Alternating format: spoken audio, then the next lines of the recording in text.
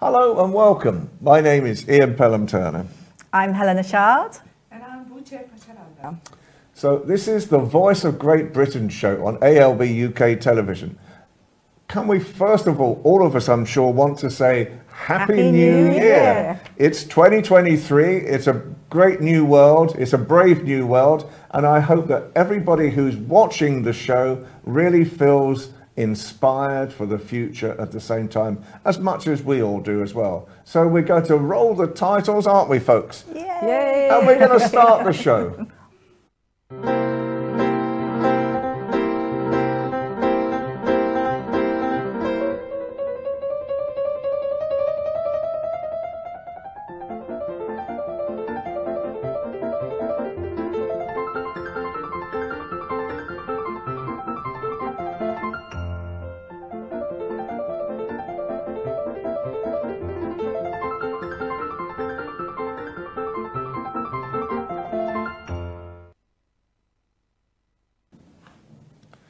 Well, it's on everybody's lips today. It's a Tuesday. And what does this Tuesday mean? It means it's finally the book that everyone is talking about called Spare, is really coming out with Harry and Meghan talking about what has been happening in their royal lives. And I know Helena and Buche will be no doubt putting their commentary to it as well. So ladies, what do you think about Harry and Meghan?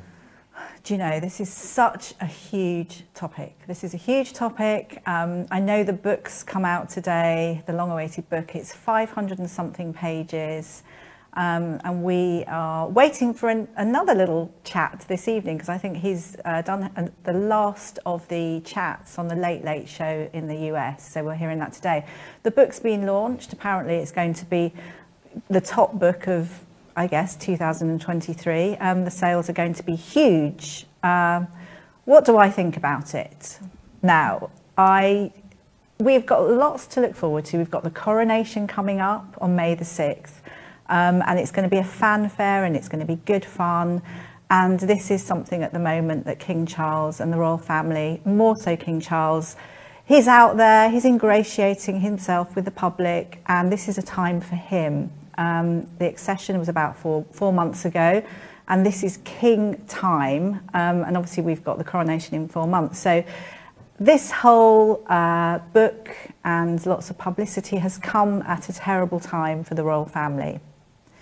I feel sympathy for Harry. I feel his pain and his trauma from the death of his mother when he was, I think he was 12 at the time. Terrible, and obviously he details that. I haven't read the book, but he details that in full, along with lots of very, very personal information about the rest of his family.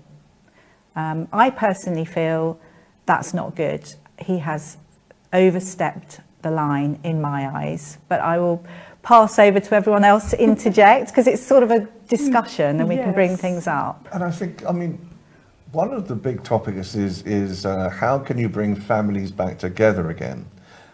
How would that happen in Albania if someone is having an argument? You know, and when I first met Albanians, they seem to have this argument going on, and this is, oh no, this is quite normal for things to go on.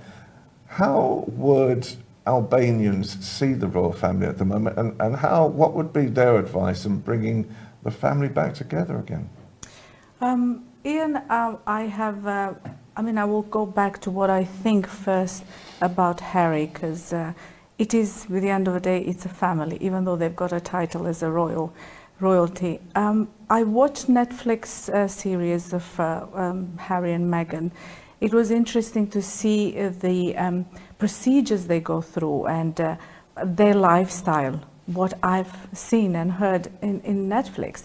Then yesterday I watched the interview with the journalist that he has given, and I felt really sad for him, because I could see this person that actually is very bitter. He hasn't healed. He did not heal from the trauma he's gone through when his mother died. He might want to believe that you know, 7 years of a psychotherapy or any therapy that he's done actually has helped him, but I think he hasn't healed the core of the problem. And obviously, in a sense, you see like this child that behaves in a very childish way by blaming others, but not himself, trying to get something. Example that they would all come together as a family and they would talk through a problem. But it would be kept within four walls. It wouldn't be sort of spoken outside. Depends on the arguments they have, to be honest. It's just now we have changed so much because most of the Albanians now quite modernized. It used to be a tradition that the head of the family get everybody together and they speak about problem and they solve the problem. But now, in the modern days, is the same as any family. You argue, you might decide not to speak, get a therapy or get over it. It's just, I guess, same like everybody else. Because I wonder how Prince Lech thinks about this, because obviously Albania has its own royal family as well. Has it in history ever had problems, similar to this at all? Not that they have come out as, publicly as it is Harry that now is portraying the problem is in a royal family. But obviously you've got media, you've got journalists writing things. Hearsay that they might be true, they might not. See, I suppose, Helen and I have had a lot of discussions about this as well. I think, for me personally, I think they wanted to get things out into the open, that their defence is that unless people really know about this, nothing will change, that the royal family will continue to be in the same vein all the time. Whether that's a good thing or a bad thing is up to the royal family. I think the turning point and probably the most critical point, and the one that when I was listening to the interviews with Harry, is that he's not sure whether he's going to go to the coronation, and whether Meghan will go to the coronation as well, which I think would be a shame as well.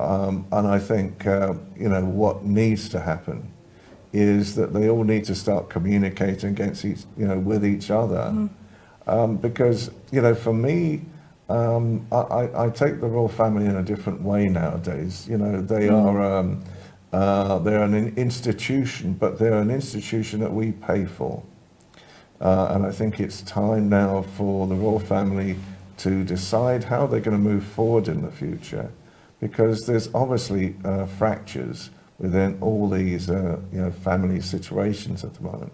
And I think the how you bring them together through conciliation, forgiveness, and finding out what to do about it.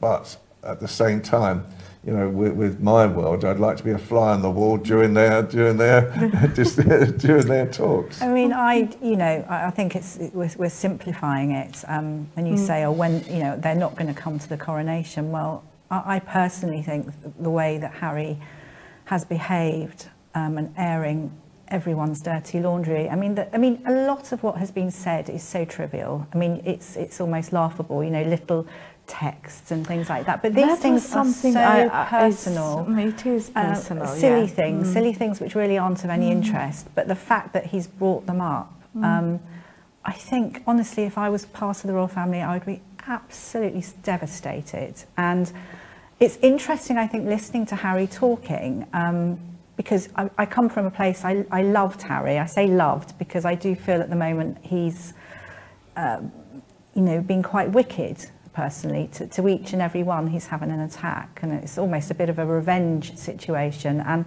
I can sort of see how, because from a youngster he never felt he fitted in. He always wanted to be top dog, I think, and couldn't quite place himself.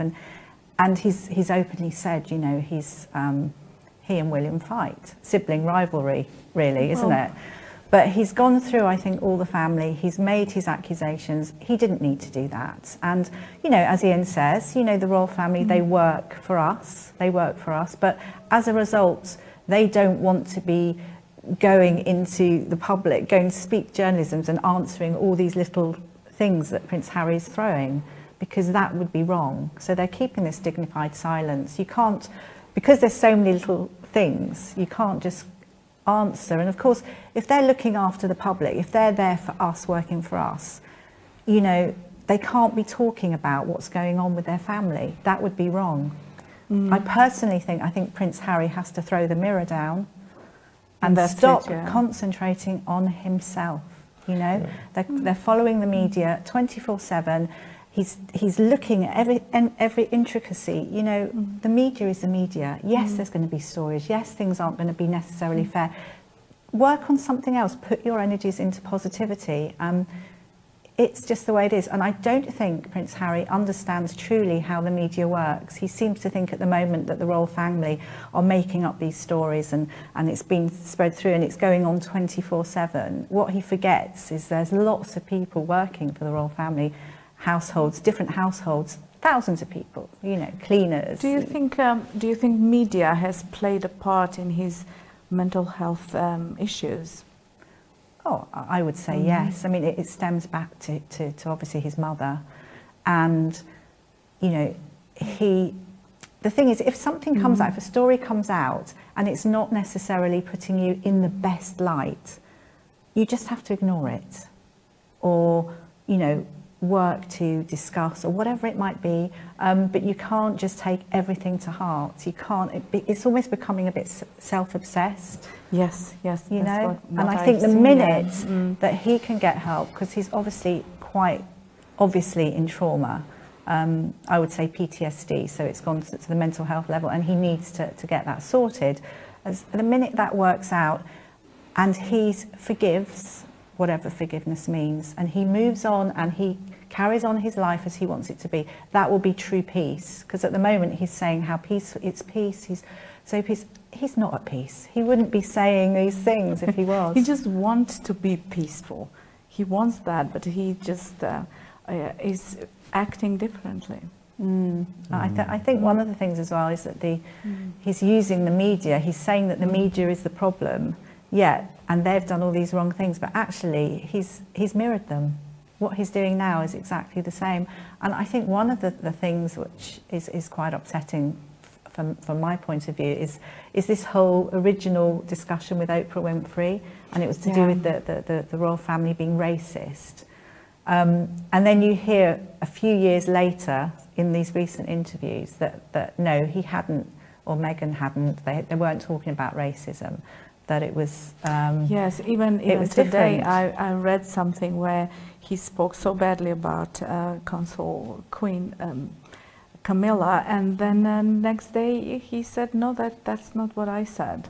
You know, she's a very nice lady, hardworking, and you think, make up your mind, Harry. I hope he gets to heal his core problem, and he will continue, because he's got a beautiful wife and beautiful children.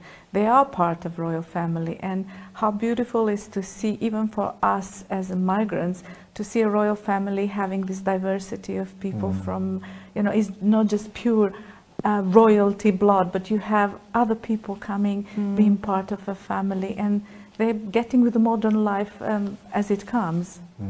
Yeah. I mean, I look at things in a slightly different way. I think for me, right now, a lot of that I was talking about with Meghan and Harry, then when I was watching the Netflix series, were exactly how I'd been voicing opinions as well. And I think the reality at the moment is that it would be naive for anyone to think that there hasn't been a two-sided attack. You know, Meghan and Harry towards the royal family, and the royal family towards Harry and Meghan. I think there's been a severe attack. It won't come from the royal family themselves. It comes from these so-called people close to the association. You know, and all of it's got to stop, because, as I say, I think the reality right now is, if this continues, and I think it will continue, I cannot see William becoming king. I really can't, because what I pick up all the time now, talking to sort of people in their sort of teens and 20s who are really going to be you know, supporters of a royal family, if a royal family exists in 20, 30 years' time, that, you know, there's a lot of dissension now within the royal, you know, whether a royal family has any value or not. And I think there is a value to the royal family, but I think, you know, the reality at the moment is that with all this happening as well, they need to get a grip, you know, because they're a business. They are a business like any other business. And right now, between all of them, they're destroying each other. And I don't think that is a, you know, is a good value for Britain at all. And looking at the cost, I mean, it costs something like about 80 million a year to keep the royal family. You know, Charles, we hear, is talking about turning Buckingham Palace into a museum. He doesn't want to be there in Buckingham Palace. And so, you know, modernisation, I agree with, and I think the British people deserve better than's happening at the moment. Yeah, I mean, you know, it's like anything, when there's problems within families which are severe. I mean, this is obviously quite severe, and the royal family are not going to comment. It will blow over, I'm sure of it, but they need to, and this is the funny thing, how Prince Harry says he wants to make peace. He wants to make peace, but he'll do it privately with the royal family. And I'm thinking, wow, wow, that's a statement. And there was no irony in it at all. It was absolutely as is. But, you know, they need to have, you can't do it. You cannot just go in, no family can. You have to have a mediator. You have a mediator, you have somebody who you trust, both sides trust, and that's how it's done, whether it's a member of the royal family. I know that, you know, people were saying that Princess Anne, obviously she understands being a spare herself. Maybe she's a good person to come in. She's pretty direct, you know, and bright. But they need to have something to push together. But, you know, totally at the end of the day, forgiveness and things, goodness me, that they've got a long way to go. But I think it just will stop. You know, Harry and Meghan will have made their billions, and things will just glide over, and people will just carry on working. That's my feeling. And with, yes, there has to be, the institution has to be nowadays. So I think Camilla, obviously her, you know, she's very good for Charles, and she's a good woman, and I think she wanted to go to the Commonwealth and sort of ingratiate herself, but those comments that Harry's made has done huge damage. And it does make me think, in a funny way, a little bit hopeful, that maybe Harry and Meghan are still wanting to work with the Commonwealth because it means they can get themselves out there. So I think that's a glimmer of hope. And I think it'd be I very agree good with for you her. on that one. I just said that I think he wants the title, but in a way he says, no, I don't want it. So he has to decide. Yeah, the contradictions are quite huge, aren't they? I think, you know, I mean, we can go around in circles because, yes, Harry and Meghan have made money. So has William. William's just inherited 680 million. That was the, you know, that's the Duchy of Cornwall. Yeah, I so the reality with all these things is that I think, you know, where we are at present, I quite agree with you, Helen. I think someone like Princess Anne would be a great mediator to bring all of this together, and I think it is important to bring it together. And I think, you know, right now, Britain's going to need every bit of support and help that we can get, you know, over the next few years. So I think we totally agree. And I think, I believe in a minute, we're going to talk about post-traumatic stress disorder. Well, anyway. we have a lovely video that I want to show, and I think it lends itself, obviously, you know, speaking about Harry and realising that he still is in trauma. It'd be quite interesting for the audience to be able to look at this video, and I think it's quite simple, but it's quite powerful, and it explains a bit, and then we can just have a few words afterwards. So Absolutely. Let's roll it.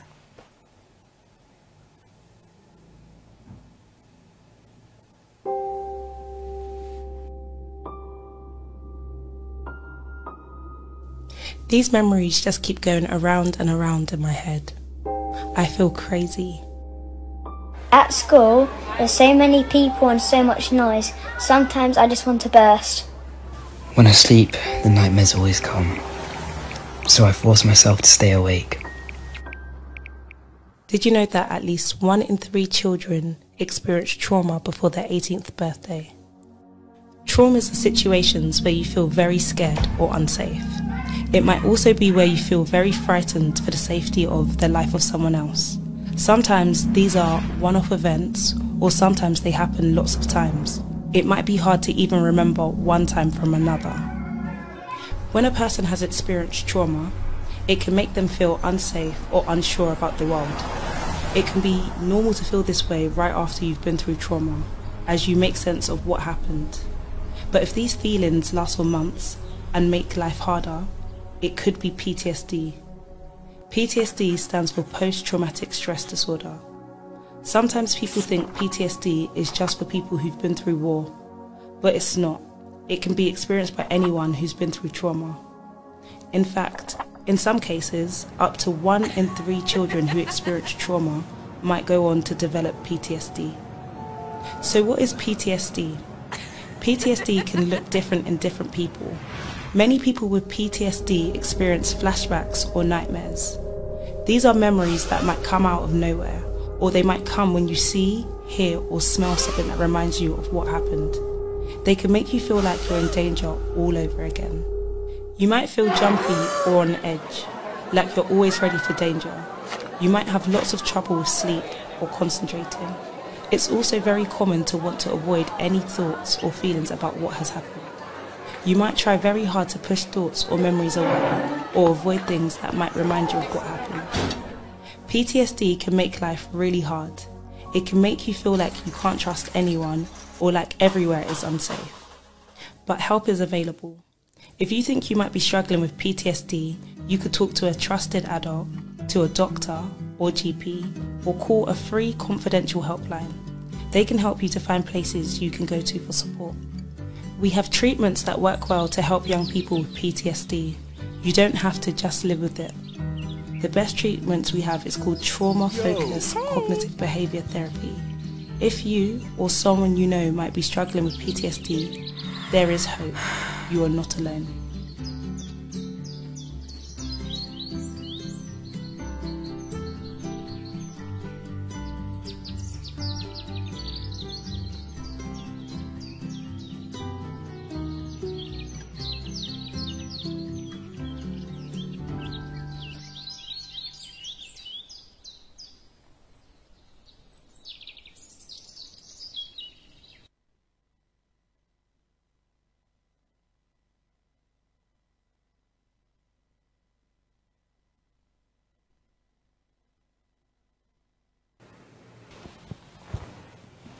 So that was the UK Trauma Council, and they're a fabulous body.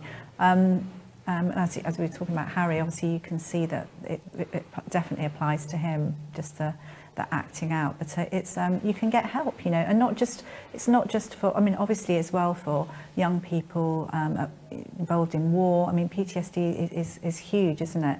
And not only can young people get help, but there's their families too. So there's a huge help out there. So I think it's really, really helpful information.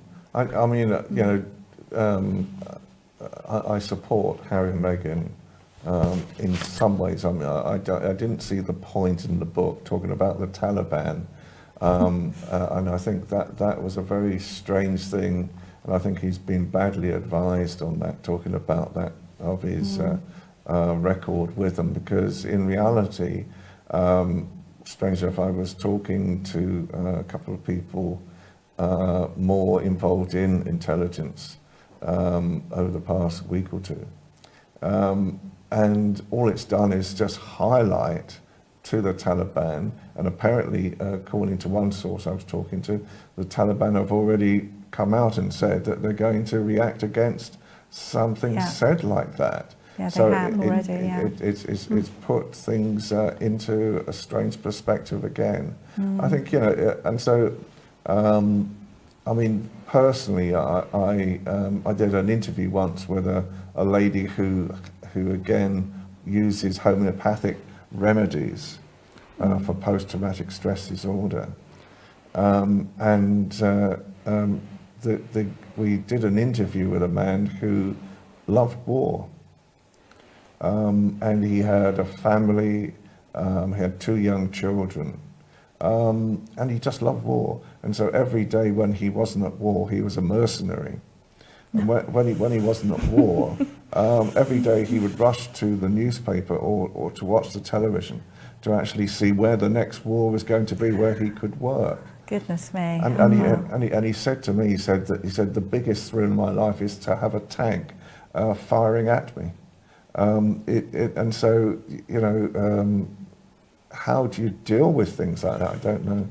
Sounds like he was on a cycle. He couldn't get off that, you know, whatever. Yeah. But I mean, yeah, what you say about the Taliban, that's very silly. And I think as well, because he's done so much good with the Invictus Games, and some of the wounded soldiers came out and they've said, "Stop, Harry, we love you, but stop, enough." Yes. You know, and they've actually said, "You've got a bad set of people around you. Who is it you've got around you? They don't care for you, because all they're looking at is monetizing your story, monetizing the royal family, and doing a huge amount of damage." And these are people that are sort of like almost friends, you know, so they're coming out and saying that. So, oh dear. Anyway, look, perhaps we should talk about something a little bit more positive, and you've got a great story, haven't you? What a wonderful time to begin the year with wonderful news that a wonderful lady, which I met her only once, but I did not get a chance. We kind of see each other through Skype and other events. She lives in Scotland, and she is Albanian from Kosovo. Her name is Remzia Zeka Sherifi.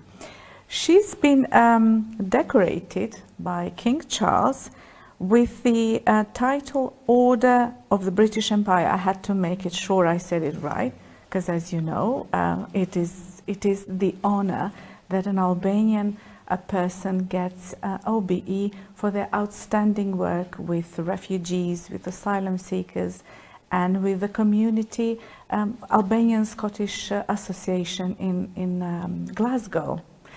A lady that worked so hard since 1999, when she was evacuated from Northern Macedonia, where she was a refugee due to the war in Kosovo from that time in 1990s. She was a journalist, and she was a radio producer. She came here not knowing the language, but she just wanted to do something for so many people were there. So she started, and I adore her. She inspires me with her story. She's been awarded so many other awards for the work with refugees and asylum seekers, plus with her art and cultural things she has done in Scotland.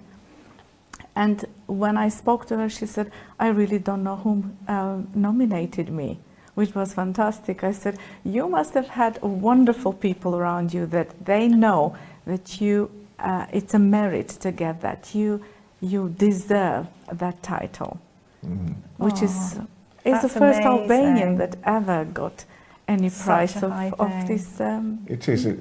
It's. I mean, I know a little bit about awards, and 2 references have to be given. 2 descriptions have to be given as well by independent people stating why someone should get an award. They're not allowed to state this is the award they should be offered. They're just saying that they should be recognised for it. And I forget that there's an authority that look after all of these things. So it's sort of something that, you know, at last it's a good news story about Albanians. Yes, it is. What do you think, you know, because obviously, you know, there's talk about this, they're trying to bring in a new law now as well to put Albanians back. You know, what do you think about that?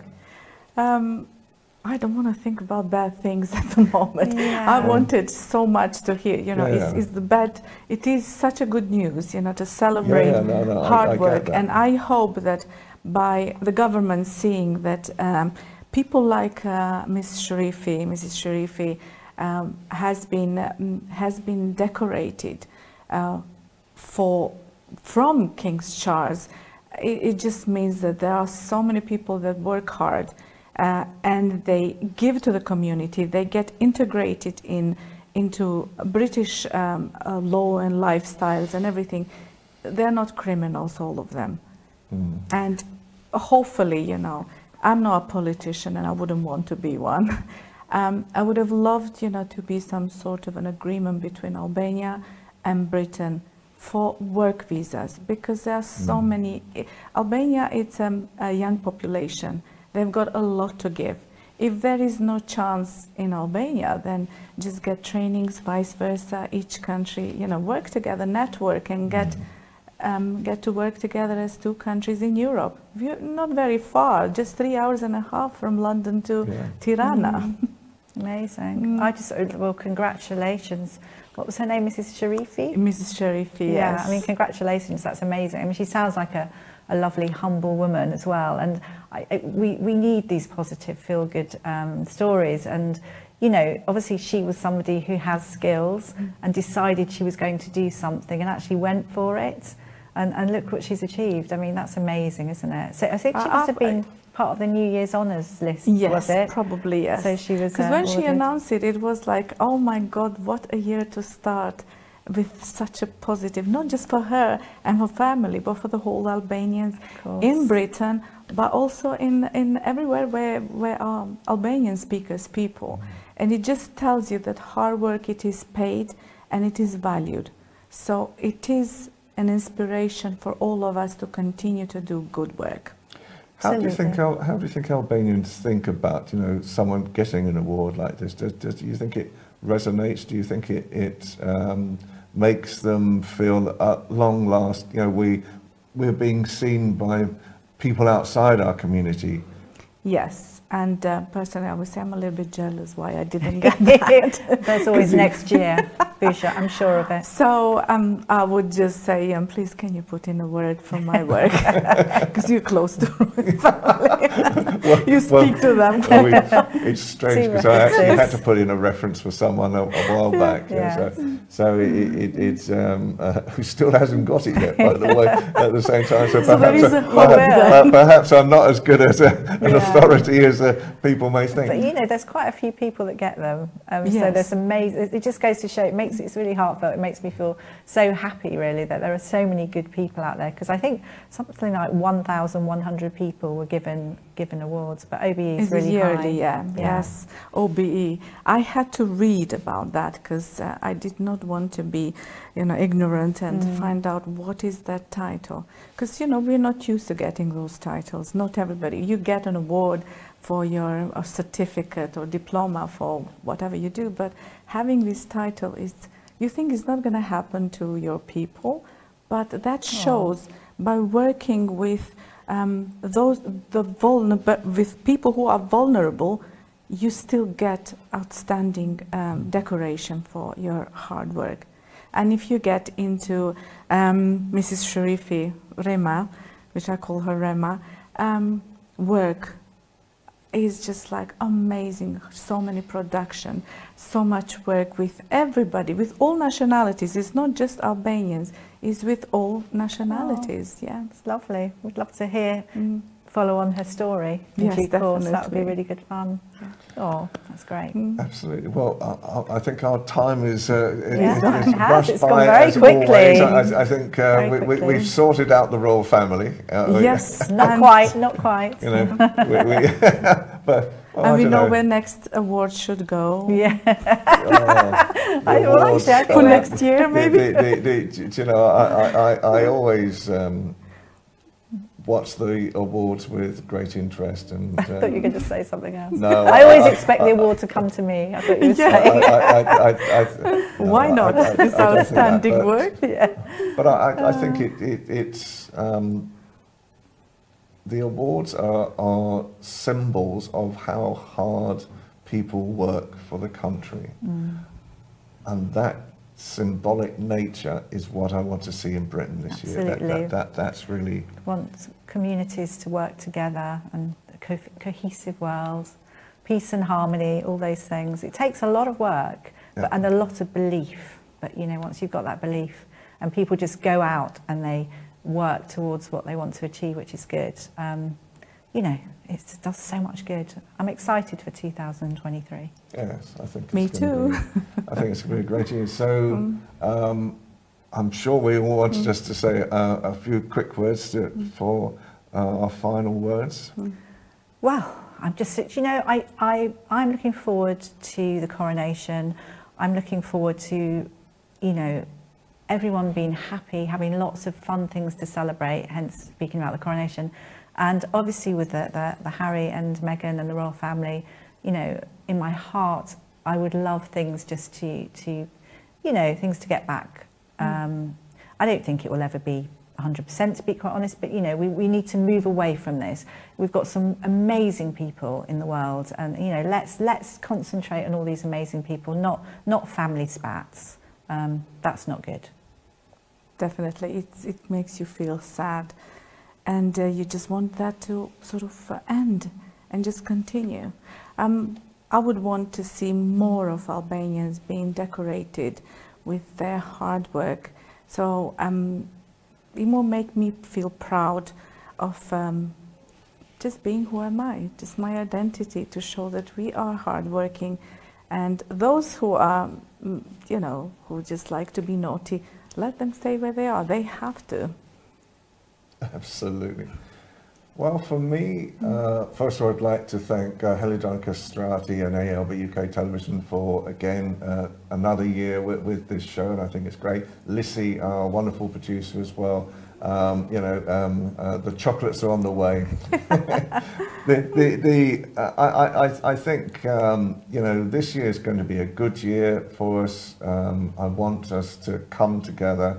We're going to need that as well. And I think, you know, that the value of shows like this shows that we can all come together. We can really highlight the values of all communities in Britain. And that is really what the Voice of Great Britain show is all about. So until the next time, next week, we'll say adieu. And we will see you again next week. See you Stay next tuned. week. Take care. Take care.